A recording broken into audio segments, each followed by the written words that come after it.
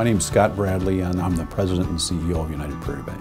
2018, we came off the best year we've ever had, and 2019 is shaping up to be greater than that. We have a really genuinely great group of people, all the way from the executive team to our operational support team to the bankers in our branches. And I think our biggest desire is never being satisfied with the status quo. We need to be better. We have an acronym that's called ACT. We hold people accountable, to communicate, and to trust.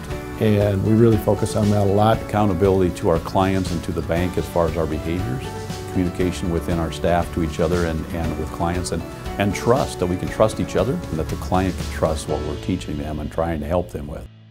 My name is Terry Voss, and I am a personal banker at United Prairie Bank in Waseca. My name is Carrie Steele, and I am the retail manager at the New Ulm branch. My name is Grant Germscheid. I'm the investment representative here in Mankato and also work for Spicer. Right now I'm the market president for both the Wyndham and Mountain Lake locations.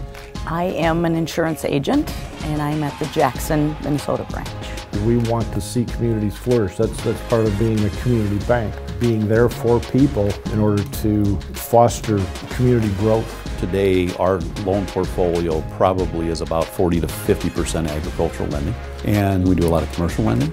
In addition to that, we have a real estate department that does secondary market real estate loans. We've got an insurance agency, and we have an investment division. We are very close to our clients, and we offer them different options that are going to help them succeed with their financial needs. Primarily, I work with the front line, working with customers, giving them the support that they need. My favorite part of my job is having them be comfortable with their investment portfolio. There's always continuous training, there's yearly training, because there's different things that change over the course of time, different rules, different regulations. One of the things that we have worked towards really hard is keeping our technology fresh, because our next generation of customers are going to demand electronic services. They're not tied to the desk. If they're not located in our area, they can conduct business as normal from their office. They can scan in checks, they can take pictures of checks, they can approve those payroll files.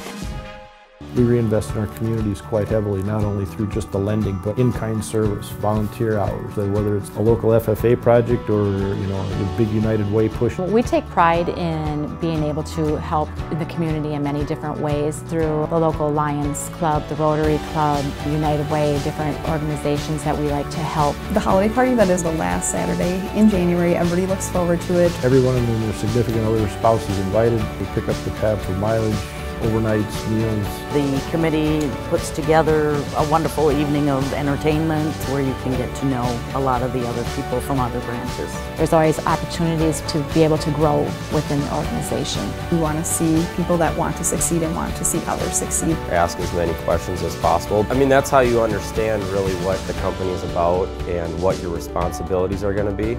Always try to do what you say you're going to do and improve, and do it with a great attitude. The genuine willingness that I see on people's faces when they come to work, they really want to be here. The biggest thing is getting to know the client so we can understand how we can serve them.